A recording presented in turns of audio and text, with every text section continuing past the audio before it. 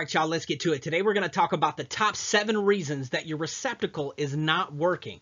Now, we're going to work through these. Remember, never repeat anything in these videos. Just use them for educational purposes only. And one of these 7 reasons is going to be 99% of the time, with different variations, don't get me wrong, that your receptacle is not working. Now, I didn't put them in any specific order, although I did save the most complex for the end. Okay, so you have to stick around for the end. But there's going to be one of these 7 reasons that your receptacle is not working, and you could potentially backwards troubleshoot from there. I'm the Electrical Code Coach. Let's go ahead and get to it. All right, so reason number 1 is your breaker is tripped. If you look here on the left-hand side, that's a normal engaged breaker. If you look over here, this is a breaker in the tripped position. Now, each brand is a little bit different on what their trip breaker looks like. Some of them have an indicator light. Now, we have to be careful here because if that breaker is tripped, there's probably a reason. I always let my customers know, and remember, never repeat anything in these videos, but what I'll tell them is if a breaker trips, you can feel comfortable to reset it one time if you feel comfortable, but if it trips again, then you need to call me immediately. So here's the score. If the breaker's in the trip position, every brand's a little bit different. A lot of times though, you'll push the breaker past off to reset it. You'll push it off and then past off. It's like you're imagining you're pushing a little bit past off and then you're going to flick it back to on. If it trips again immediately, you definitely need to contact a qualified electrician. Let's get to it.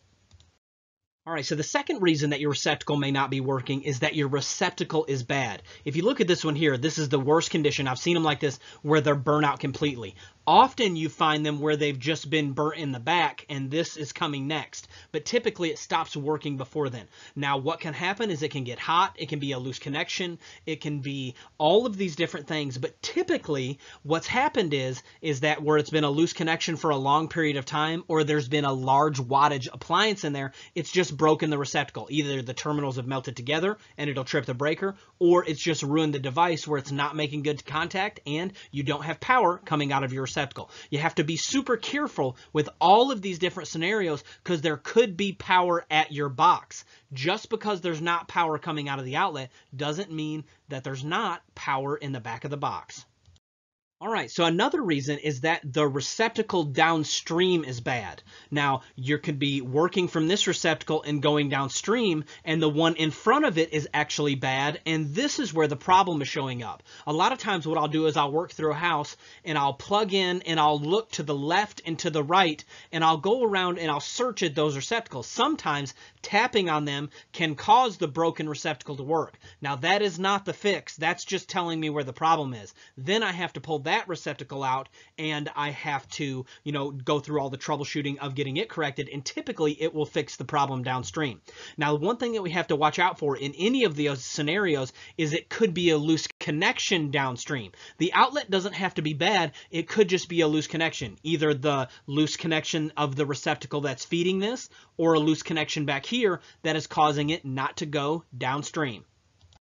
Another very popular scenario is that your GFCI is tripped. Now, you may have seen these in your bathroom and kitchen, right? Those are just the reset button. And the same thing with the breakers. I tell my customers, feel free to reset it once, but if it trips again, then we need to find out why. So you can reset this. Sometimes they are the breaker version of the GFCI back at your panel, but you could potentially reset it and it restore power here or restore power downstream. Now, this is another one that happens all the time. I'll get customers that call and tell me that there's no power to this receptacle right here, and after a while of searching, I find out that there's actually a GFCI trip. Sometimes it's outside, sometimes it's in a bathroom, sometimes it's in a kitchen, and it's running a receptacle across the other side of the house. So this is another really common one.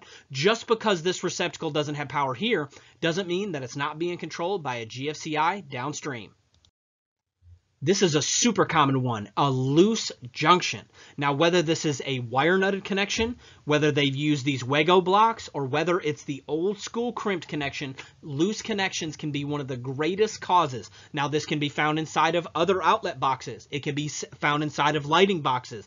It can be found inside of random junction boxes in the attic, or it can be, unfortunately, a receptacle box that's been hidden inside the wall. We find loose connections and loose junctions all the time, and it's one of the greatest causes for there being no power at all. Now, they sell specific testers that will help you tone out and maybe find problems like this. I have a story of a colleague of mine recently that took one of these devices. They couldn't get it to work, couldn't find where it was at, pulled everything apart. He actually traced the wire Now they have a toning machine that will send off a signal, and it beeps, and he followed the wire through the wall around a door jamb and found that there was a receptacle outlet box hidden in the wall.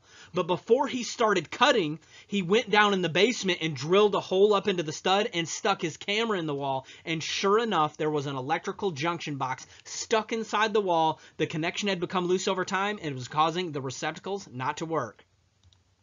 All right, this is another one that you may not think of, but it happens all the time.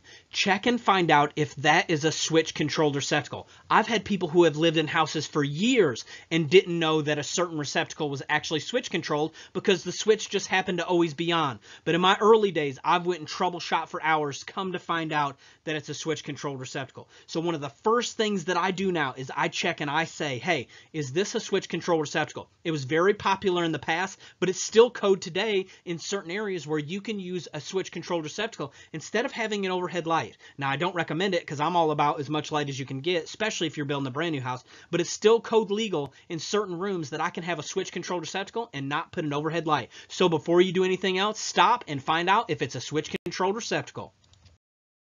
And finally, and this is the one most technically involved, is your breaker may be bad. Now, just because the breaker's in the on position doesn't mean the power's coming out. Just because the light's on doesn't mean anybody's home. So here's the score. This one takes a little more skill. Remember, never work on an energized circuit and never work in an energized panel. But what you'll have to do is there are ways that you can verify whether or not the breaker is working. The first thing people do all the time is they will go and they'll replace the breaker. They'll call me and be like, I replaced the breaker on my own, but it's still not working. That's the very last thing that we're going to do. Now, I'm not saying that you can't verify power early on in the game, but before I ever take that panel cover off, I'm going to go through all of these other 6 steps that we've looked at, and then the last thing I'm going to do is take the panel cover off and check and verify that the breaker is working. Some guys might want to start there, but I'm always, if I'm on a troubleshooting call, the last thing I do is take the panel cover off unless I really feel like I can get something done in there. I'm going to go through these other simpler things first so I don't have to take the panel cover off. I hope this added a little bit of value to you today. Please hit that thumbs up button and that subscribe button. Let's get to it.